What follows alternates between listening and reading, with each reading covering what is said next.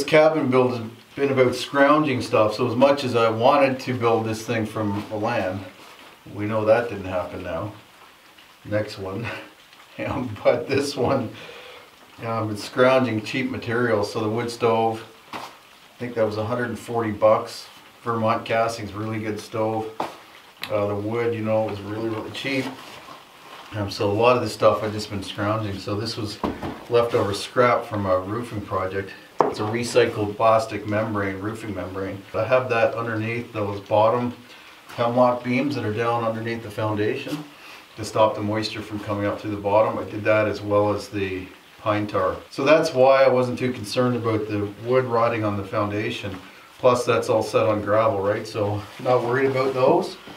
But the inside, this section here, I'm doing a stone floor to put the wood stove on it, and for an entranceway, when you step inside the cabin, you step onto stone instead of on the wood. That'll be everywhere else. So this, I'm putting against the wood to protect it from all this gravel that might have some moisture in it, but also to stop any rodents or bugs and stuff from coming in from the outside and getting into this section. So I'm just going to tack this on first, and I'll put this 2x4 on. That's another kind of protection to stop the concrete, if I use that as a top layer for the stone, from being right against the foundation logs. So this 2x4 will kind of protect that a little bit.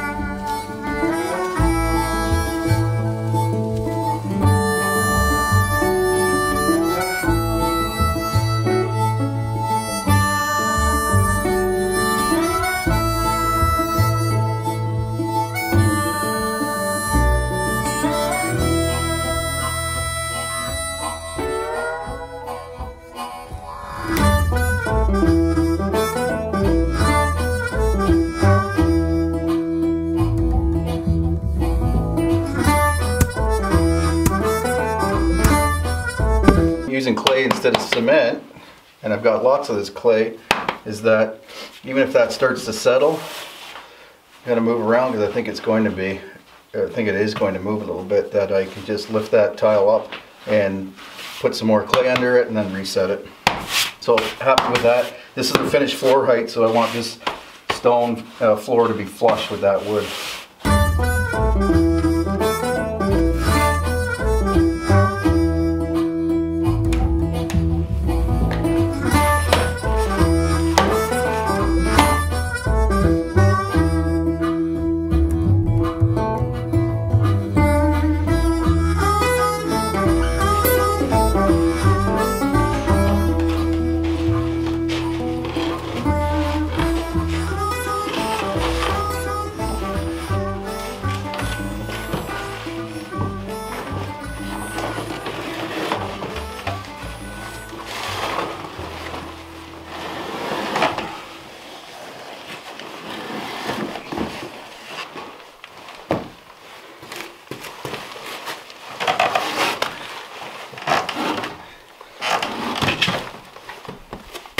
Stones are going to settle now.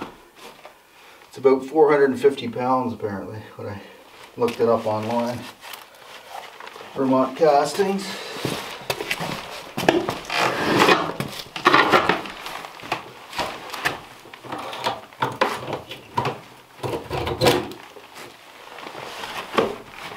So try to reassemble it here, put the legs back on, see where the legs sit on the stones, and see if I need to move the stones around. Otherwise I would have just finished the whole floor first, cemented it in. But I know it's going to shift, so I'd like to get the legs on a decent sized stone to distribute the weight a bit. Easier said than done alone with this big beast.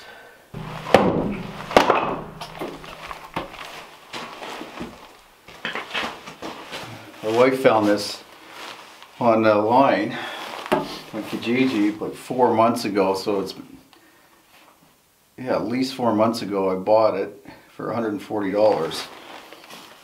Built this skid around it and then sledded or wagoned it in down that trail, which was hell, and I've been working around it for all that time, so now I have to try to remember all the parts that I've got in a little box around here, figure out how to put it back together again.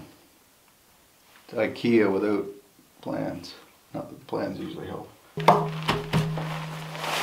Lots of rust on it, but it's surface rust. It's sound all the way throughout. I didn't find any weak spots.